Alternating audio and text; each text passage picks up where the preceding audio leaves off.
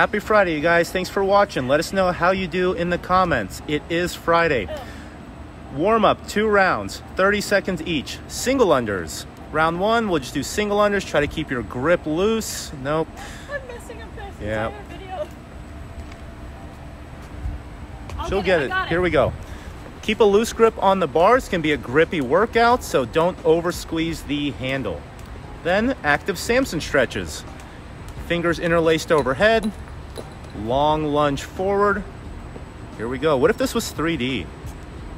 This is all this is all happening because it's Friday the 13th. Oh, is it? We're recording these. No, today. Oh, man. Today, right now. Can we say that? Yep. And next, lateral squats. Feet twice as wide as the shoulders. You're gonna do a lateral squat. She's trying to, Carly's gonna drive her squatting knee out so it stays a little wider than the feet. Try and get the hip below parallel. Right into inchworm push-ups. Push-up position, or forward fold. Slowly inching the hands forward, lowering the whole body as a plank, and then walking back. And then air squats.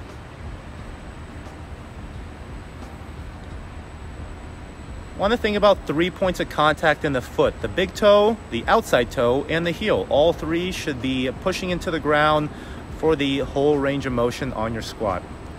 After your 2 rounds of the warm-up, overhead squat, barbell warm-up, links at the top. Then we'll move over to a wall and we'll do an overhead stretch on the wall. Have the hands a little bit wider than the shoulders, about eye level, and then widen up the hips or widen up the feet, and then lower the chest down through the arms. You can actively push the chest down into the or towards the floor to stretch out the shoulders. You have 1 minute there, and then we'll do a barbell ankle stretch. So grab a unloaded or light barbell. Which one are we going for? This one? So many options. So I usually try to set up a little narrower than my squat stance. Toes pointed more forward than I would be for an air squat. And then place that barbell on the lower thigh, just above the knee. Lean forward, stretching out the ankles. You can gently rock side to side or forward and back. Notice Carly's knee pushes in front of the toe, building up that ankle flexibility.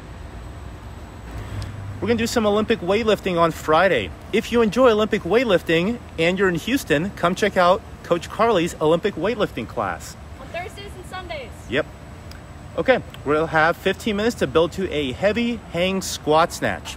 So Carly's gonna take a wide grip on the bar. Even when we're lifting the bar, make sure you're in a tight braced position. We don't wanna lift that bar with a rounded back. Stand up tall, deep breath in, and then we're gonna do a hang squat snatch. So we have a couple options here. Carly's doing a hang squat snatch from just above the knee. She pushes her hips back, pushes her shoulders forward, and then brings the barbell back into the hips, aggressively jumps and pulls underneath the bar, receiving it in that full squat. You can also do these from the hip position. Come up a little bit higher. So if you feel more comfortable, keep the bar in the hip crease. The upper body dips in a vertical position so her shoulders do not come forward in that dip, and jumps up and right under the bar. Oh boy, it's okay. So play around with whichever position feels best for you. 15 minutes building to a heavy single. Make sure you warm up first. Yep. The workout, we'll do some more hang squat snatches, 95 for guys, 65 for ladies. Let's pick a weight where we can do the 9 reps in the workout in 1 or 2 sets. So it should be relatively light. Okay, the workout is 12 minutes, as many rounds as possible of 25 double unders. Let's pick a quantity we can complete in 30 seconds, so feel free to scale down if needed. And like we mentioned earlier, keep a loose grip on the handle. Don't over squeeze and burn out your grip, because then we have 9 toes to bar. Make sure you initiate your first rep with a big pull of the chest forward, and then aggressively push the shoulders back as the feet come up to make contact with the bar. Then another set of 25 double unders. So fast you can't see the rope. Some people do that in the open, you know that? They recorded videos so far away from the camera, they just pretended they were jump roping. And then 9 hang squat snatches. So if these are light enough, you can cycle them where the bar catches right in the hip crease, and you go right back up into your next rep, stand up, back to the hips, jumping up into the bar as the bar comes down, or feel free to rest and brace in between each rep. So stop in the hang, deep breath, lower to above the knee, and then come back up. Excellent. The home gym variation today is going to be a 12-minute AMRAP of 50 double unders, or a number that you can complete within a minute, followed by 30 ab mat sit-ups or regular sit-ups. You can keep your knees in this butterfly position or feet flat on the ground, knees up. We're looking to finish with the shoulders above the hips and sitting up tall. Show some reps where at the top you're just kind of crouched over, not engaged. So we don't want to finish there. We want to keep that active midline at the top of each rep, sit up tall to finish your sit-up. And then 10 single arm devil presses. You can either do 10 on one arm each round and then alternate every round, or do 5 and 5. So one hand on the dumbbell, one hand on the floor. You're gonna jump your hips up like a burpee. Make sure the back is straight, and then swing the dumbbell from the hips to overhead.